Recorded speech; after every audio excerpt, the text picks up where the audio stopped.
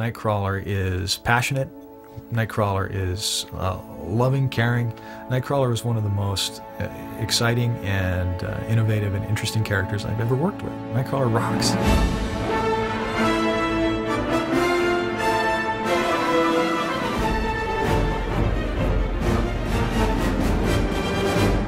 My first introduction to Nightcrawler came when I was in high school.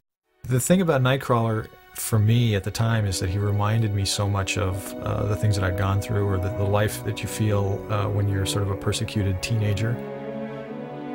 I've always enjoyed him, and I've always wanted to work with him and do things with him, and it's just like one of those childhood fantasies that, you know, now that I'm much older, I get the chance to actually do it.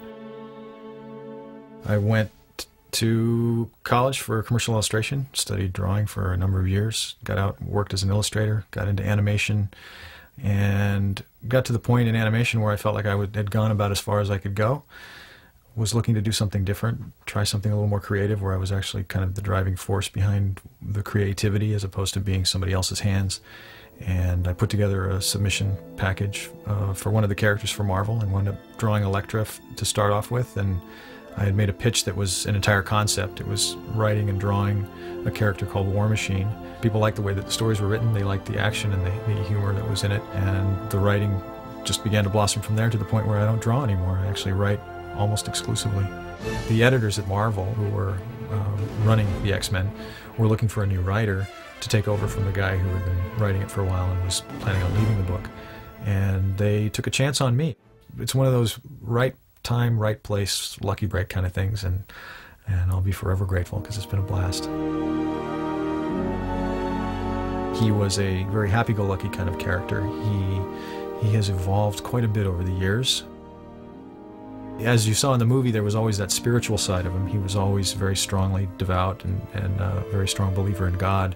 And as the series progressed, eventually they turned him into a studying priest. That was the evolution of his character. That was the direction that he'd gone. He had become more moody and more downbeat.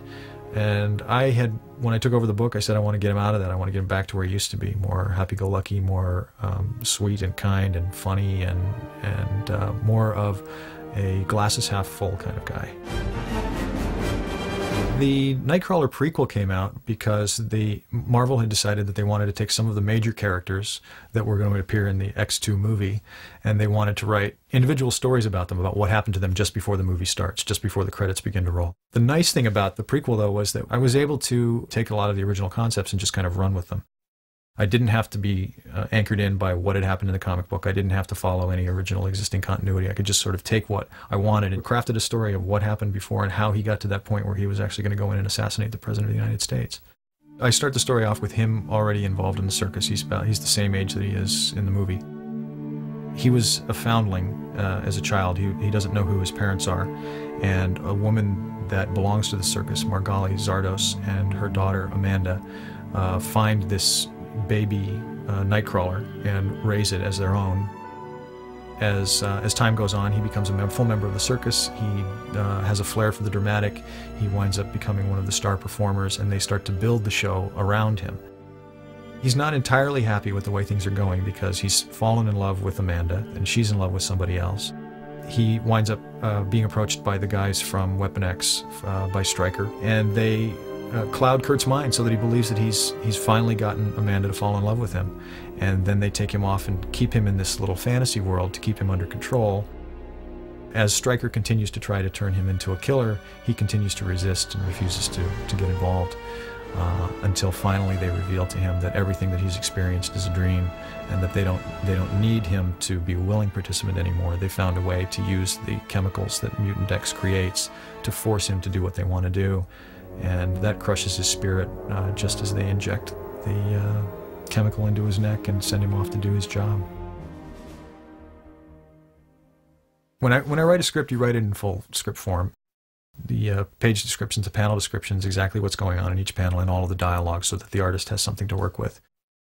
And then when you send it off, you hope that they'll either do what you ask, or if you get lucky, they'll bring something even more to it. And Carl Kerschel, the guy who did the artwork on this particular issue, every page that I got back was just a work of art. I was so astounded with the sensitivity and the creativity and the compositions and the dynamics of the artwork every time I got some of it back. Just amazing, really beautiful stuff.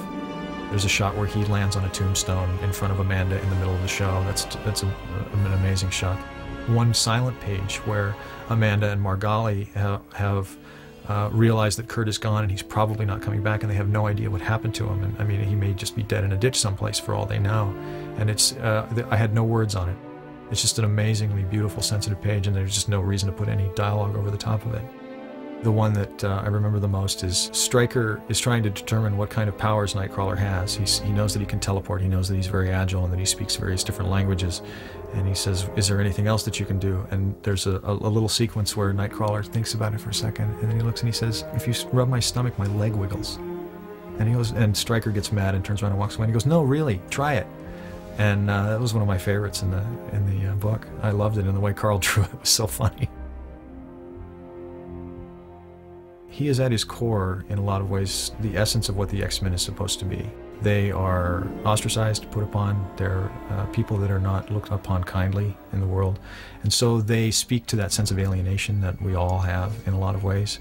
Nightcrawler approaches that with a positive viewpoint. He does not look with hatred or with anger at the people who mistreat him or treat him badly. He's understanding of their reactions, and he tries to put as positive a spin on it as he possibly can at all times.